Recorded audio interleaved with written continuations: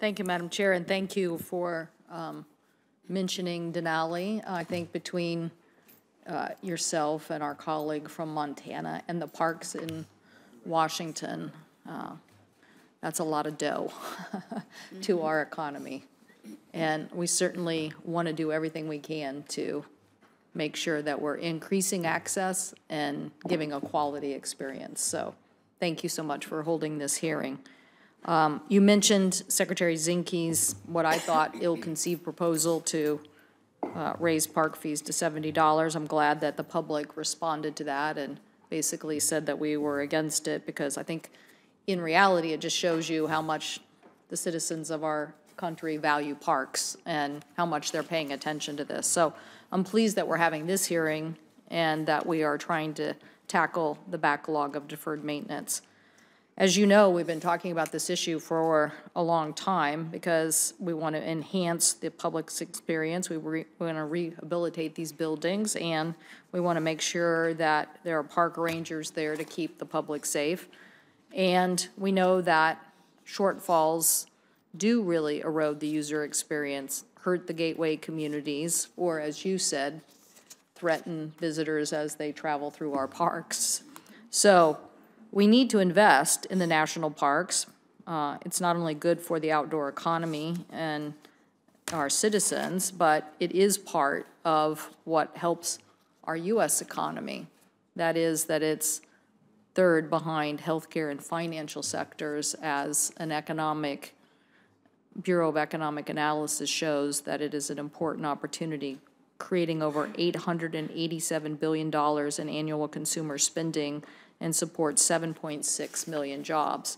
So if you look at what's the key ingredient to that economy, access to public lands, access to parks. So we want to continue with our investment. With over 330 million visitors annually, the National Park System is that huge outdoor economy. And according to the Park Service, visitors are responsible for $35 billion in economic output, and they spend over $18 billion a year in our gateway communities. And the number of visitors is growing. In the past decade alone, the national park visitation was up 20%. I think that's very important for us to understand why that happened, what were the drivers, and what would continue to help us grow that as an increase. The two most visited national parks in my state are no exception. Last year, Mount Rainier National Park had nearly 1.4 million visitors who spent $50 million in our gateway communities and generated an economic benefit of $65 million. 3.4 million visitors went to Olympic National Park and had an even larger economic impact.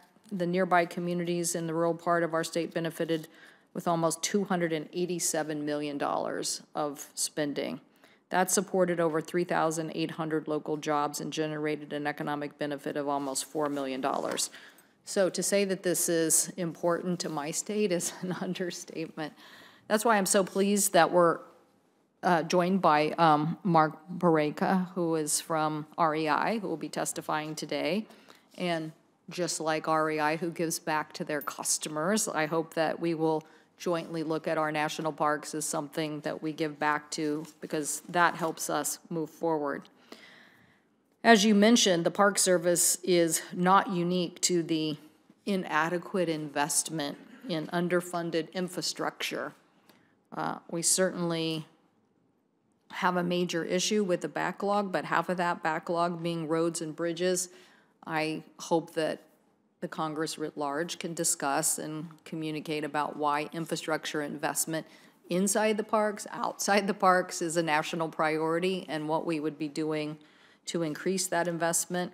Clearly, we think that increasing the investment here generates economic benefit. I'm sure that rest of infrastructure thinks so as well, but I hope that there is a way we could continue to think about this and codify this so our colleagues, not here in this committee, but those who are making those appropriation decisions, would help us get this infrastructure investment for the future. We do need to make smart investments, and we need to make sure that we are enhancing the visitor experience. One of those key drivers is the Land and Water Conservation Fund, and it has supported so many enhancements to our national parks over the years. I know it has helped us with improvements as it related to Mount Rainier, and just as you were mentioning, roads that wash out, and then because they're not in the right place, and then we have to do something. Well, either we have to keep coming up with hundreds of thousands of dollars every few years, or make the major investment to make sure that it's applicable to the circumstances that we're facing, and gives, again, visitors the opportunity to get access to the parks in the way we want them to. So I know that you and I in the energy bill, working with our colleagues, made some improvements to the National Park Maintenance and Revitalization Conservation Fund as we tried to prioritize this within our legislation and within LWCF. And so I hope that we will continue to work with committee members. As you mentioned, there are several that are there, but I hope that the work we did before and continuing the focus of this will help our colleagues see why this is such an important, comprehensive issue to be addressed by this committee.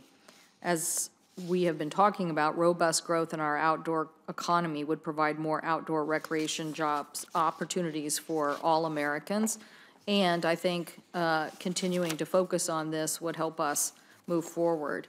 I know that during the Eisenhower era, they had a Mission 66 initiative to increase park funding by $1 billion over a decade. Back then, that was really a major investment.